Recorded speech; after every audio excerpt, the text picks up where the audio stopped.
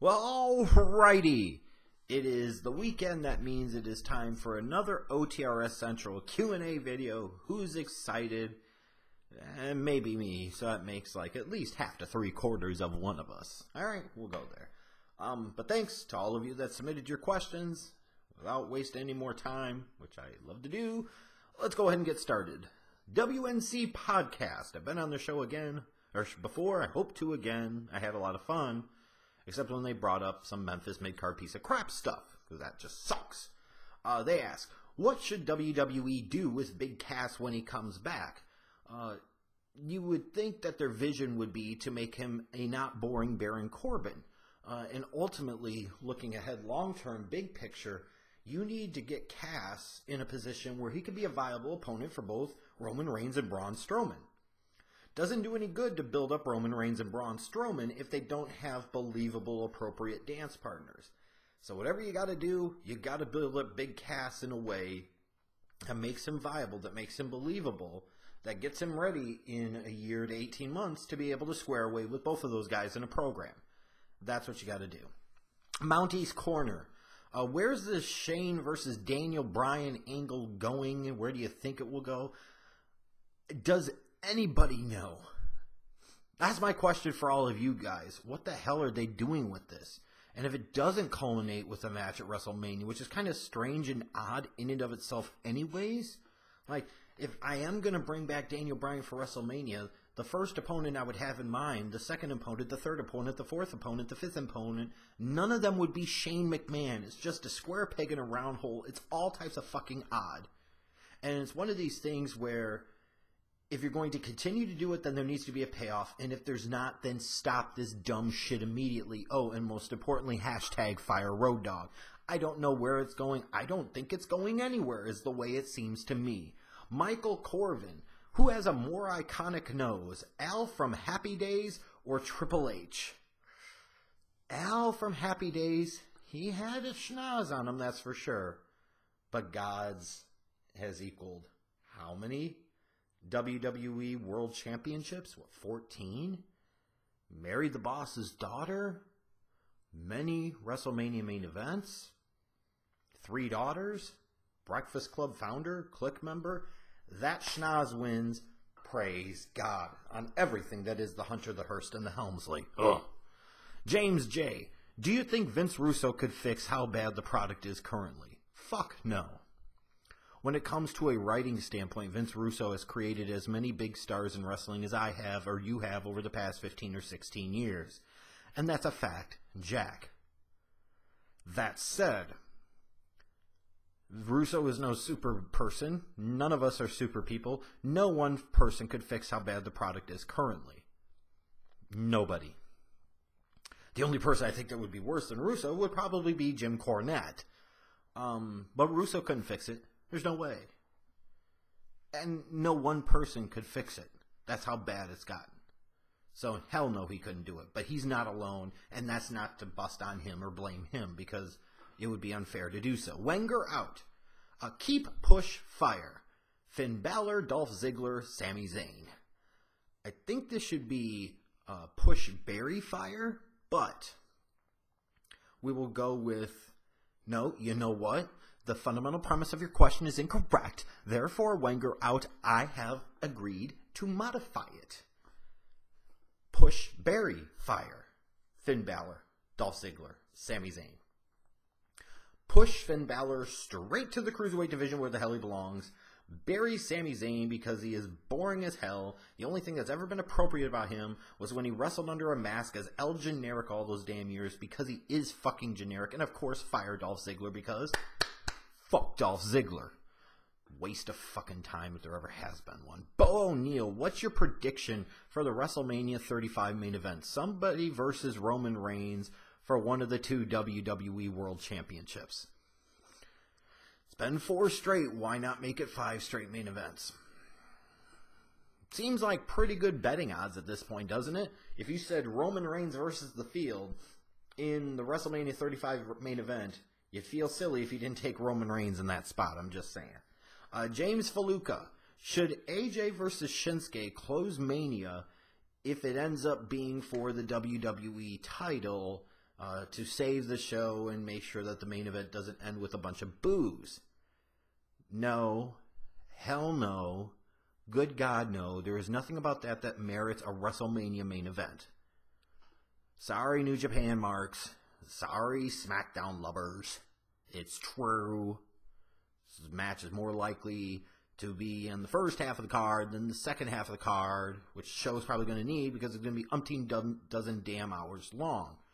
It does bring up a more interesting question of what is the match that really should main event WrestleMania 34, and I will do a separate video on that topic. But AJ Shinsuke, no effing way. No thank you. The phenomenal one. Who should induct Psycho Sid when he goes into the WWE Hall of Fame? Johnny Ace? Scott Steiner? I'm going to tell you right now. And this is a humble brag to the humblest of brags.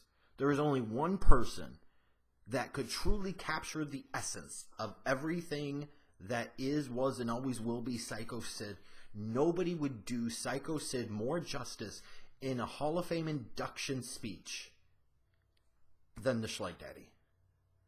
It's a cool way to bring everything full circle. And who would you trust to put over Sid more than me at that type of forum?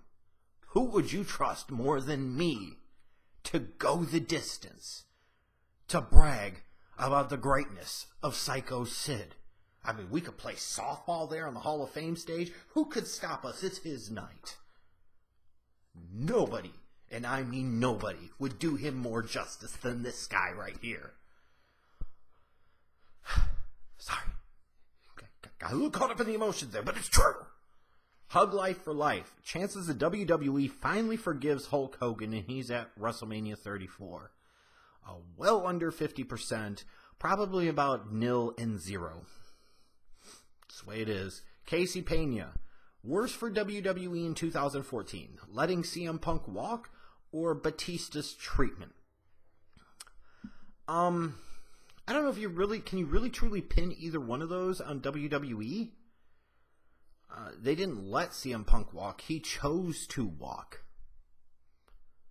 You know, ultimately, Punk made his decision and executed on it. You can blame WWE for things getting to a certain point, but ultimately Punk made the decision to conduct himself in the way that he did.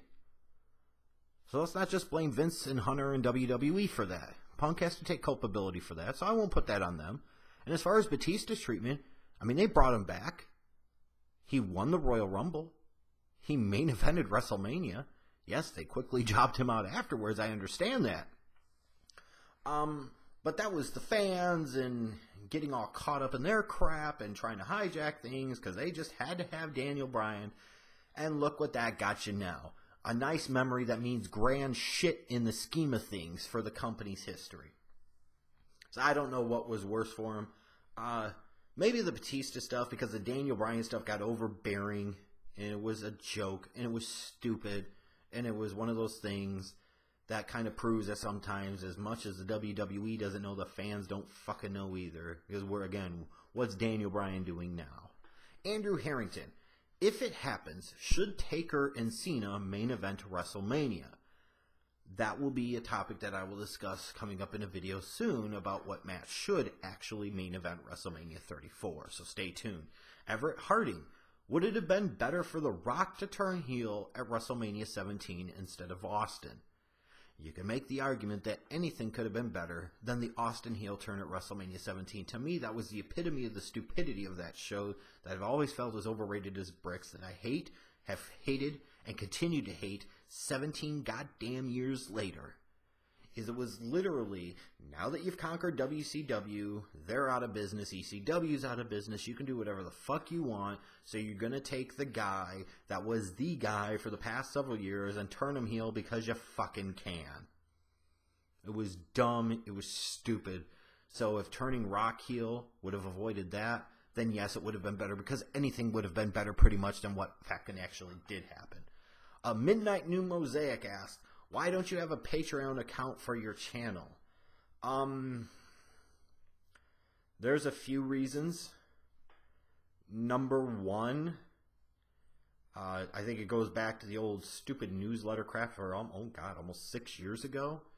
And I took a lot of heat for that, and I took a lot of shit for that. It was a dumb product. It was a dumb idea, but it was still ultimately a product. And all the crap about e-begging and all this other stuff, to where now literally like everybody but me fucking e-begs. Like that's what Patreon is. You are literally asking for donations. That is e-begging. Whether you're okay with e-begging or not, still the fundamental thing is I took a lot of shit years back for something that pretty much everybody fucking does now, and it's become okay and it's a cool thing. So why the fuck would I do that? Also, when I look at the t-shirt sales or the lack of t-shirt sales for the channel, yeah, maybe the shirts aren't the greatest, but still there were shirts available. Haven't sold that many of them. What would make me think that people would be willing to donate to where you would get to that point of a threshold to say, people donate enough to make it worth the shit that you would potentially get? I don't think so. And honestly, instead of people donating to me, I would rather them invest it in their own lives and in their own things, the way it stands to me right now. So I'd rather people buy a shirt, because then I don't feel so bad, because at least I can say it was a form of capitalism, you know. I put out a product and people choose to buy it. That's not e-begging. That's not asking for donations. That is offering something in return for cash. And I look at it and also think about it this way too, to answer this question in another way, is it would be really whack to ask for donations and then not give anything different or new or exclusive in return for that, because it would require one of two things. Either A, to take some of the content that I already provide and make it available to Patreons first, which seems kind of whack because then it penalizes people that choose not to donate but do maybe like the channel and enjoy watching me and my thoughts and my wrestling related content. Or B, it requires me to do a whole bunch of different content when the interest level just frankly isn't there, and honestly the time just isn't there either. So it is what it is at this point, but I don't really see the appeal in it. I don't see where the payoff would be, and I just really have no desire to do it. And at this point in time, it's like one of these full circle things where I used to get all this shit about one thing. Now, like I said, several years later, it's all these WWE sheep and kiss-ass fanboy fuckboys that are doing all this goddamn e-begging, and I'm on the outside. But I'm still evil, so fuck it. But nope, I'm good on that. Anthony Lopez, which fan base is the worst? Smarks, Marks, or anti-Smarks?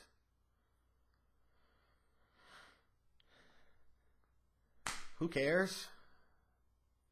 Really, Anthony? Who cares? They've all got their good. They're all got their bad. Who cares? Ultimately, we are all fans of the wrestling business at a down time in the wrestling business, in a wane time in the wrestling business, and we waste our time with it. And a lot of people try to sit there and justify what they watch, and frankly, the truth is, it's because their standards have been lowered so much. So, I'm not gonna. I just blast all of them equally when I choose to see fit. Victor Tran 562, are you still going to WrestleMania? No. It's funny. I literally, a couple of weeks ago, was prepared, and I still have it. I had my money set aside for the ticket, for my travel, hotel, all that stuff. Was going to start nailing down the logistics. Then WWE decided they wanted to go to war with me, and they wanted to put a fucking fan, your Memphis mid-card piece of crap, 10,000 guitars broken, 0 times drawn piece of jabroni into their WWE Hall of Fame. I cannot support that. I cannot financially contribute to that portion of the product. So no, I don't plan on fucking going at this point. Maybe next year. Got better things to do with my money. I'm sure as hell not going to go and support that crap. DeLone Wolf. Should WWE scrap the Andre the Giant Memorial Battle Royal for a women's Battle Royal? Oh, God. Who cares? And then the thing talking about maybe they'll have both a men's Battle Royal and a women's Battle Royal. Oh, get this fucking Title IX shit out of wrestling. Ugh.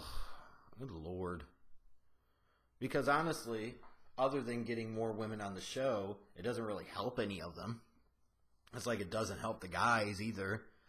So in the grand scheme of things, who gives a crap? And that's what I say. Brian Knight.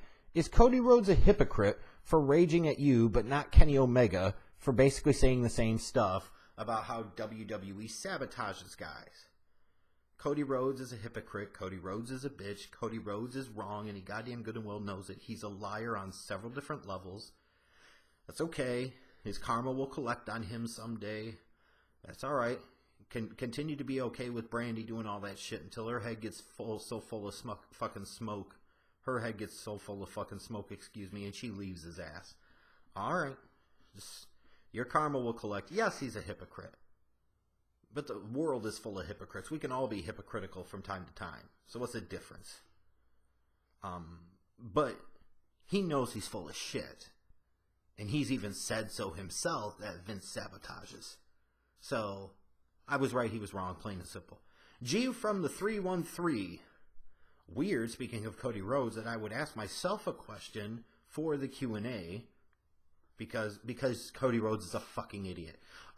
G from the 313 asked, what's your take on WWE getting away with their BS contracts, talking about them being independent contractors, even though they're not really independent contractors, meaning the WWE doesn't have to provide the wrestlers things such as health insurance, 401k, they don't have to pay the company's portion of the Social Security tax.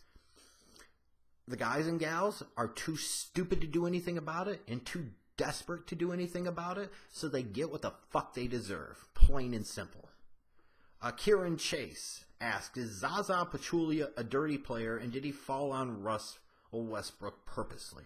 First, Kieran, my thoughts are with you. I know you just lost your dad, and that can't be easy, so I hope things are going well for you.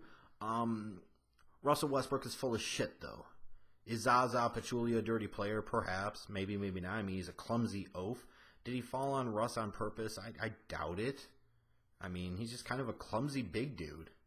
You know, and maybe Westbrook needs to stop being such a damn baby. That's the way I look at it. Philosophy jerks. You're good at objectivity, but what NFL teams do you hate? Oh, I still hate the Green Bay Packers. I hate the Minnesota Vikings and the Detroit Lions to a much, much lesser degree.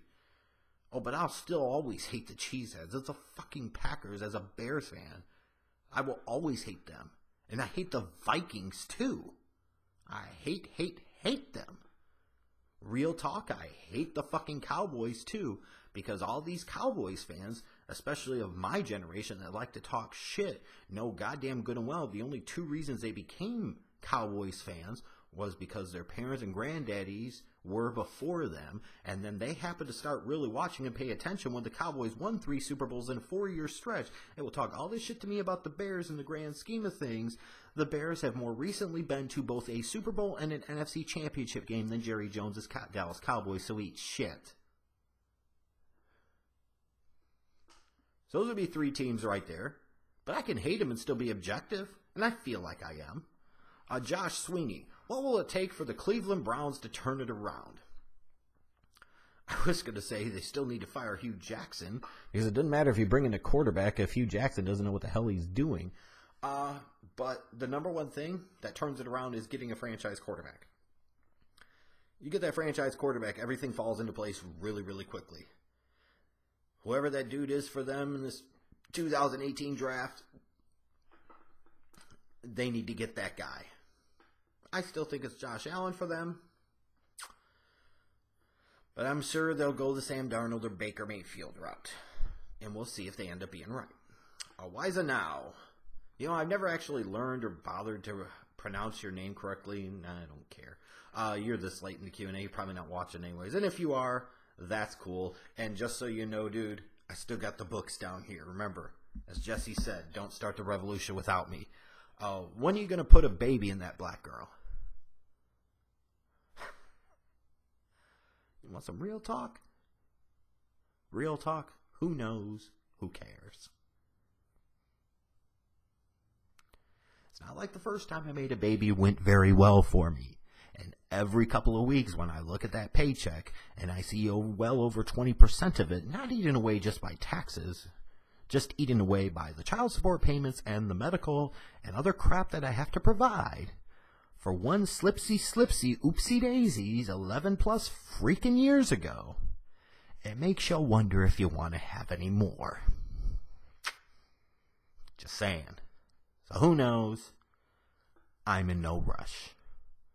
And the real talk is, I'll be 37 this month. I ain't getting any younger, and I'm not trying to be an old dad. So, yeah, but what are you going to do? And then Mason Clark closes us out by asking, is it worth getting a pet knowing one day your heart breaks when they pass away? Absolutely. It is a part that sucks, is you can sit there and get caught up in the knowledge of knowing that there's an inevitability there, that is for sure, and that's not easy. You know, and like when I had the 3 cats, you know, all 3 of them passed away in a year's time. That was really hard. That's tough. I still think about them all the time. But, you know, here's the way I'll put it. If you had friends in school, would you not be friends with them, knowing there's a good chance that someday some of them could die before you do and you have to see them be buried? No. You can deal with some of the bad to think about all the good and great and wonderful memories that they provided you, right? I mean, I think about it as a sports fan, too. Were all the years of watching the Chicago Cubs suck and mostly suck some more worth it to get to 2016 when they finally won the World Series? Absolutely. They may never get back to it again in my lifetime. They may never win one again in my lifetime.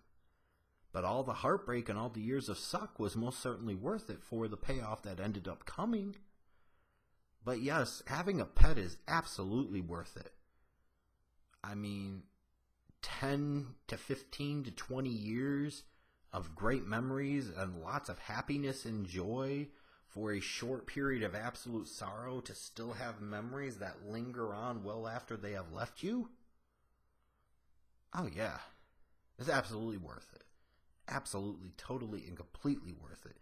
Even as heart-wrenching and gutting as the pain can be when they're gone. I'll never regret for a single day having Precious and Feisty and Smokey, most certainly. Even with the pain of losing them in such a short window of time after so many years. Yeah, I'll never regret that for a second. I still think about them every day. You know, I got the 2 dogs and the 2 cats now. Yeah, knowing someday what could potentially happen. I try not to think about that. It's for the reminder, jerk. But in all seriousness, it's worth it. Don't let that hold you back from some of the great things that they can bring to your life. Because it more than pays for itself time after time after time. I promise you, Mason. Don't let that fear hold you back. Because that is no way to live. Anyways, some good questions in this Q&A. Thanks for hitting me up. Thanks for watching. Remember, I am the Schleg Daddy. This is OTRS Central. And it's not the wrestling show you want, just the wrestling show you need. Indeed.